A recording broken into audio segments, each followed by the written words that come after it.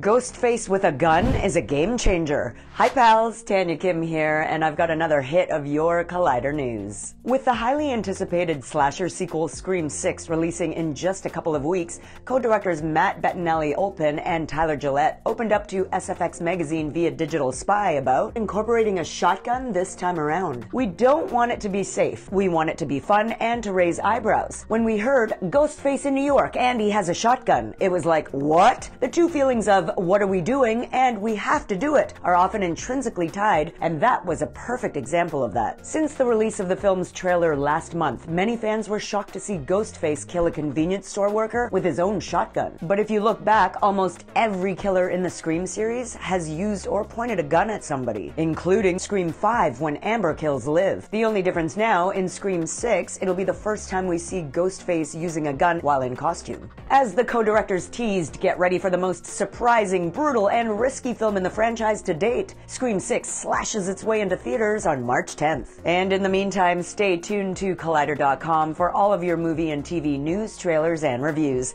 I'm Tanya Kim. Catch you next time.